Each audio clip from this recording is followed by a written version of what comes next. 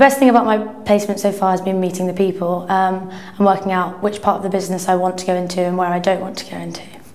My placement is at IBM and I work in the software group, so operations and analytics, so pulling large databases and turning them into Excel spreadsheets, making pivot tables and tracking sellers over time.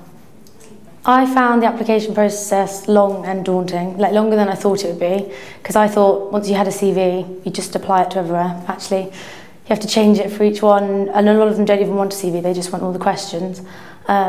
But if you persevere, apply for a lot more than you think you need to. I thought 10 was enough, but it's not. So just keep going.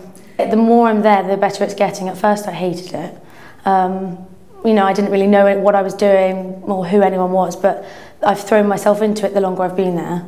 And now I feel like I'm actually part of the team and like it's good. For people in first year, I would start looking at where you want to apply for.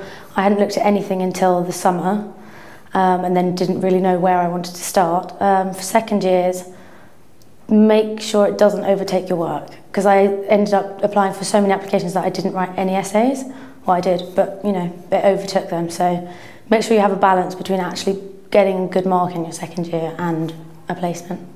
I would definitely do it. I needed it, because if I did third year now, I wouldn't do as well as I could. So apply for it if you want to.